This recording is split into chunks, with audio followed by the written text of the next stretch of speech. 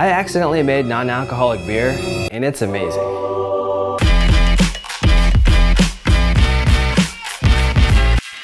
You don't have to take my word for it, because I invited my favorite problem drinkers over and served some up to them without telling them what it was. Here's what they think about it. Cheers. Cheers. Cheers. Cheers. Dude, this is awesome. It's almost like a Bud Light, but with like really good hop flavors in it. This would be like perfect at a festival. You want to have a couple beers, but you don't want to be drunk. The thing is, this feels like and a beer. tastes like you're drinking a beer. I agree. Like, it is remarkably close to like Pilsner, kind of, you know? I could drink this all freaking day. I'd rather drink this than a non-alcoholic beer. Now, I'm definitely what you would call pro-alcohol. I own a company that sells brewing and distillation equipment. In any given year, I generally brew about 100 gallons of my own beer. This is not a bar. This is my office. I have 6 beers on tap right now. I drink a lot. But every great once in a while, I'll take a break from drinking.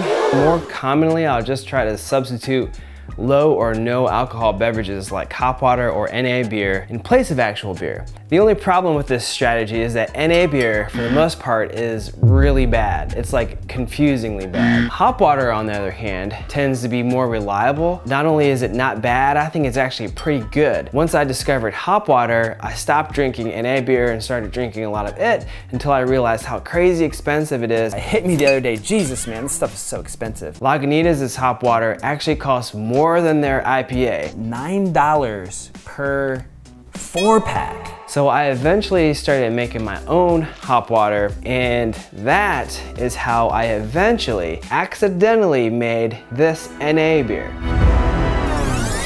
So here's the deal. It's about as difficult to make good hop water as it is to make good NA beer, which is to say that it's actually not that easy. If you just boil hops in water, then chill and carbonate, it tends to be pretty rough around the edges. And I thought, hey, what if I naturally carbonated my hop water by adding a tiny bit of dextrose or dry malt extract and some yeast? My theory was that it would mellow the hops a bit and add some additional depth to the hop water. That's what I did, and it was a dramatic improvement. In fact, this is the only way I make hop water now. Then I thought, you know, I don't actually need that much sugar to naturally carbonate a keg. I wonder if there would be enough sugar left over in the spent grains from one of our brew days, because no mash is 100% efficient. There's always some sugar left in the grains.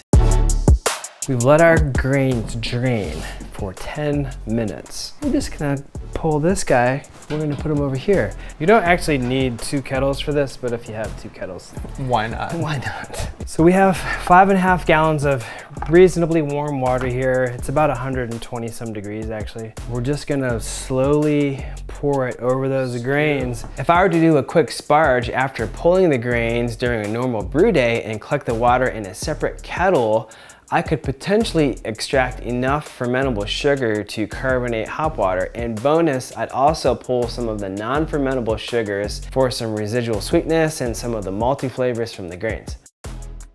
So once I have about half the water poured in, I will stir it up a little bit just to make sure we're getting all that grain. This is actually what is called a party gal mash. And it worked great. It actually worked a bit too well, because there's so much flavor and depth from the grains that it's much more like a light hoppy beer than a hop water. And that's what I accidentally created here. Another characteristic that makes this stuff more like beer than hop water is the alcohol content. Naturally carbonating with sugar and yeast produces not only CO2, but also a tiny bit of alcohol. NA beer typically has 0.5% ABV or less, while hop water more commonly contains 0%. This is a 0.5%.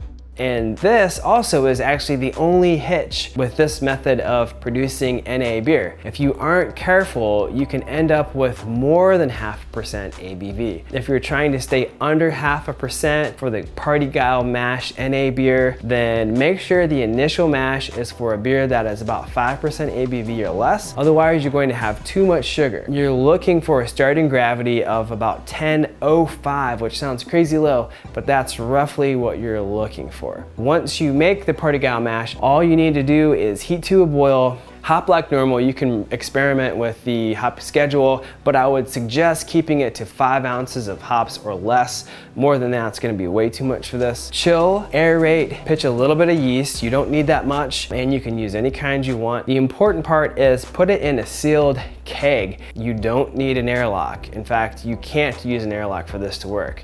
It must be sealed so that the yeast during the process of fermentation actually carbonates the beer. Just ferment at room temperature for a couple of weeks. Put the keg in a kegerator, chill to serving temp, and serve. It's better to be under when it comes to CO2 than over. If this isn't bubbly enough, just make up the difference with forced carbonation from the tank. If you enjoyed this video, donate $5,000 using the super thanks button next to the share button, and then watch another one of our videos, such as one of these. Thanks, see ya.